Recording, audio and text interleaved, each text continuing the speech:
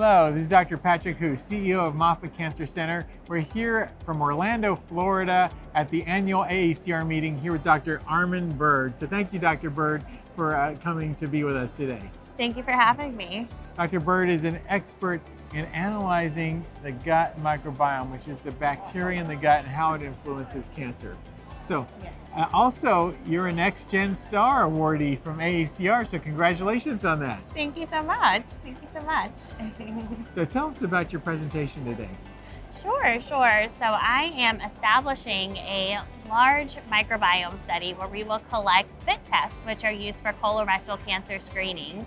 So this study will be really unique because we are capturing very diverse participants who are going into federally qualified health centers and free clinics. And these clinics really serve anyone regardless of their ability to afford care, and rural area residents and many individuals from diverse backgrounds.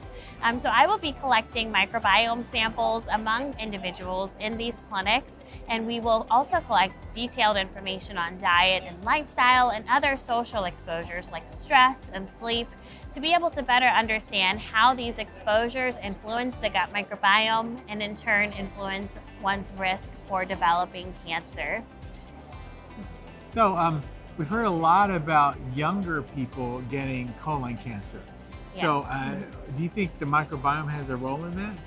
I do. So the microbiome is actually strongly modified by many different exposures that are actually changing over or across generations, such as diet, like processed foods or added sugars, or antibiotic use, for example. So since the microbiome is influenced by all those exposures, I do think that there is a strong potential that the gut microbiome may be involved in earlier onset cancers. You know, I read something recently that these colon cancers in young patients are more commonly on the left side, which is interesting, isn't it? It is. Yes, it's very interesting. And there is also the potential that some of these dietary exposures affect certain sides of the colon more than others. So that kind of tracks along with the potential for diet to have different effects by colon site for younger individuals. So patients coming to get screened with the FIT test, which looks at blood in the stool, right? Yes. And then you're going to get history, you're going to get their diet, and then you're going to look at what kinds of bacteria are in their gut and try to put it all together. Are you going to follow them over time? Yes.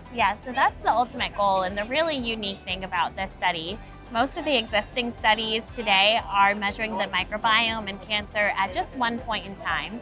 So we don't really know whether the microbiome is driving cancer or cancer is driving the microbiome.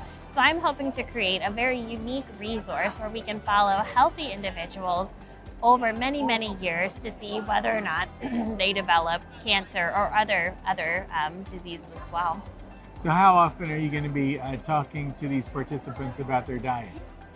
Yes, so we have yearly questionnaires, so at least annually we will provide them a pretty long questionnaire that assesses their diet over the past year.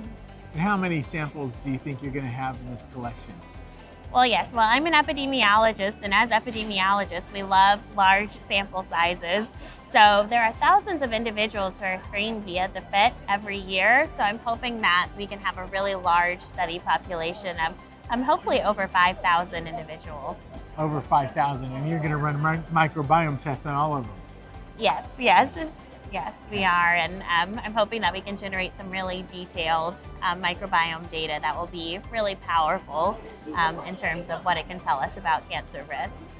And the importance of this study compared to other collections is that you'll have people of very diverse backgrounds in this collection, right? Yes. So we'll have many individuals who are from rural areas, also individuals who may not be able to afford medical care.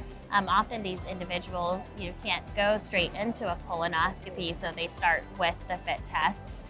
So we will have a broad range of individuals who aren't typically captured in biomedical studies.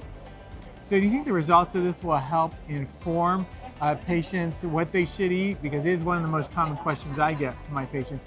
Will it inform what they should eat, how they should have lifestyles, what they should do for their stress levels? Do you think it's going to do all that? Yes, yes, that is the ultimate goal. We want to understand what are the best diets that are targeted to the gut microbiome to improve its composition and in turn not only reduce risk for cancer, but also improve overall health, because by eating healthy, we reduce our risk for many other chronic diseases as well. So I'm hoping that that will be the next step, is to move forward and understand what is the best diet for us to eat to improve our overall health. Well, good luck with your research. Such an important question. Dr. Armen Byrd, a NextGen Star here at the AACR meeting in Orlando, Florida.